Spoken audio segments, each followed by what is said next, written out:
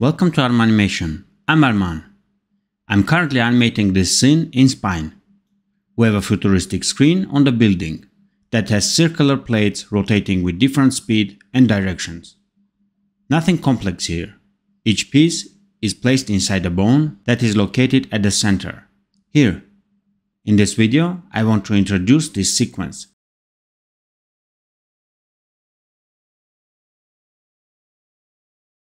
And animate it only over the circular plates. But how? They are moving. What is the best way to do that? More on that later in this video. This video is sponsored by Skillshare. Skillshare is an online learning platform that offers thousands of classes taught by industry experts. Whether you are interested in animation, drawing, or even business,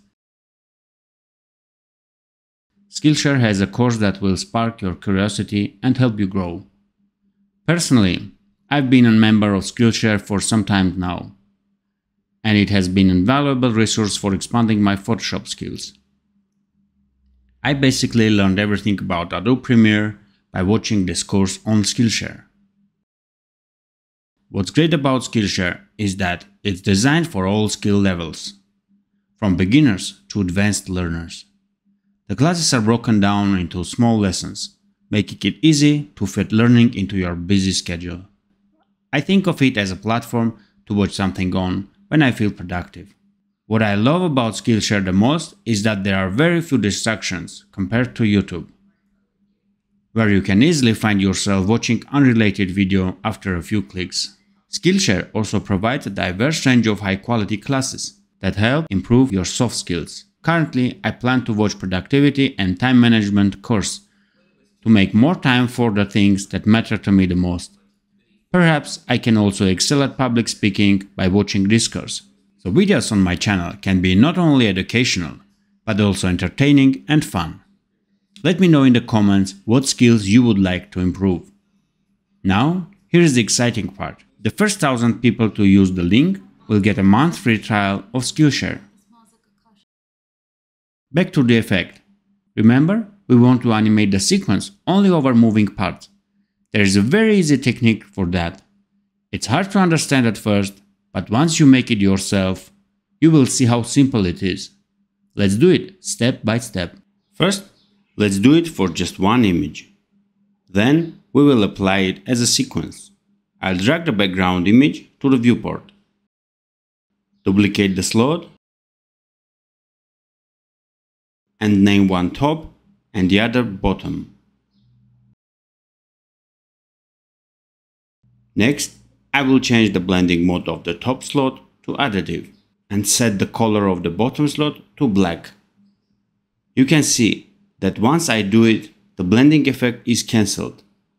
Simply put, the pixels of the top attachment remain unchanged, as long as they have black pixels showing under them.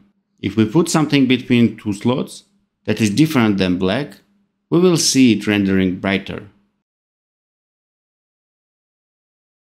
The last thing we need to do is cut out our sequence frame by frame using Photoshop. Let me show you. Here, each frame is filled with background. Make sure that the background does not move during the sequence. Do you know how to repaint your sequence in Photoshop with your background?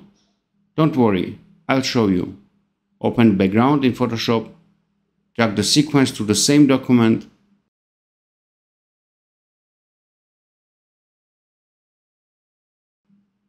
put them in a group,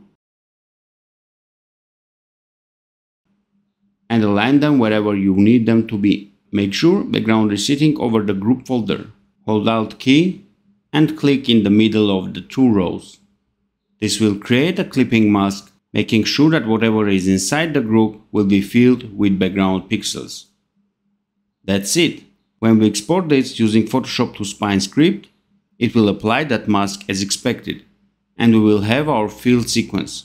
Now let's get back to Spine and add the effect. I will drag the first image of the sequence into the viewport. Convert it to sequence attachment, rename it so I can add start and end indexes. Change to animate mode and animate in the loop. Adjust the FPS so I have seamless loop. Duplicate the slot and call them top and bottom. I'll change the blending of the top to additive and the color of the bottom to black. And lastly, I'll make sure the circle plates are in between those slots.